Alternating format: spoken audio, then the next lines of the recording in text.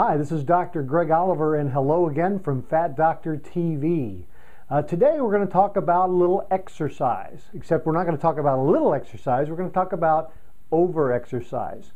When people get excited about losing weight and getting healthy, a lot of times what they'll do is start on an exercise program or use some protocol. Now, there are some trendy exercise programs out there, boot camps and very aggressive type exercises, and what we find is that if you're looking to lose weight, get healthy, get fit, many people will tend to over-exercise up front. Now, when someone is exercising, the primary purpose for it is to burn extra calories, increase muscle tone so that their metabolism goes up, and also just to get a general increase in their cardiovascular fitness and body shaping. So exercise is very important for that. Also, long-term exercise helps to maintain a lower body weight. The problem is many people jump into it very quickly. They don't gradually build up their exercise, and they injure themselves. In many cases, they'll hurt their muscles. Now, in order to build a muscle, you have to exercise. But muscle doesn't build during the exercise period. So if you exercise for an hour, during that hour, muscle isn't being built. Muscle's actually being broken down slightly. The muscle fibers will tear, the muscle fibers will stretch and overstretch, and then in the recovery phase of exercise, which can take up to 2 to 3 days, the muscle heals itself and builds itself stronger, makes itself less fatty, and makes itself a much leaner, healthier, fitter muscle. So, if we exercise the same muscle groups on a daily basis, we tend not to allow adequate recovery, and then we don't get the muscle building that we want. So it's important to rotate exercises.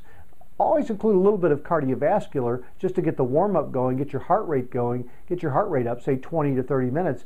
And then if you're going to use resistance training or weightlifting, you'll want to do that alternating days or maybe every third day. And when you do alternating days, you'll want to do different muscle groups, okay? So you may do upper body one day, lower body another day, or just different types of exercises focusing on different muscle groups. That way you give yourself, you give your body and your muscles time to recover and to build themselves up.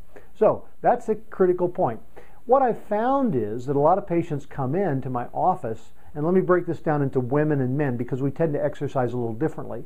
But women will come in my office, they'll start an aggressive cardiovascular or aerobic training program or maybe a class, and they're also wanting to lose the weight. That's their primary reason that they want to start exercising. And what they tell me is, I was on this exercise program for 2 weeks and I gained weight.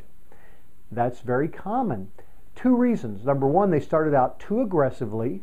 All right, so they started to build some muscle pretty quickly, and muscle tissue is a little denser than fat tissue, so there is some weight gain. Their body, because they had muscle injury during that aggressive weight program, held on to some fluid to try and help heal those muscles.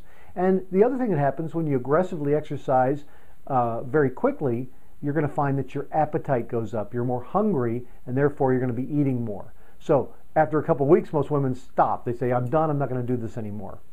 The other thing that happens with men is men go back to their sports days when they played football or rugby or some sport cross country in high school or college, where they were doing 2 to 6 hours of training a day, or maybe 2 a day trainings, and they're 35, 40, 45, 50 years old, and they say, I'm going to do 2 a day, so I'm going to do 4 hours a day.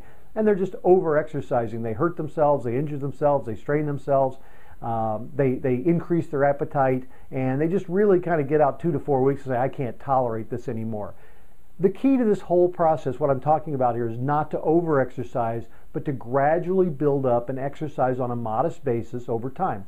And if you're doing this in conjunction with a lower calorie or calorie restricted diet that you're going to be trying to lose weight with, then you want to modify your exercise. So you don't want to go on a strict diet and dramatic exercise at the same time. What you'll find is you just can't sustain that.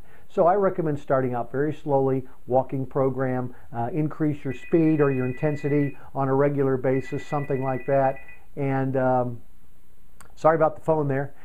So gradually building up and increasing your exercise activity so that you can match your body's ability to sustain that. So, no more over-exercising. If you have a question or a problem about this, get with a trainer, get with a health coach, get back to us here at Fat Doctor TV, and we'll kind of give you some recommendations for that. Love to hear from you. So be careful out there when you're over-exercising, because I don't want to see that. Get some nice, modest exercise. Now, once you're fit, once you're at your lean body weight, once you're doing really well, hey, sky's the limit with exercise. You'll be able to advance to some very intense exercise over time. So take care. We'll talk to you soon. This is Dr. Greg Oliver at Fat Doctor TV, and I'll go get that phone call. Have a great day.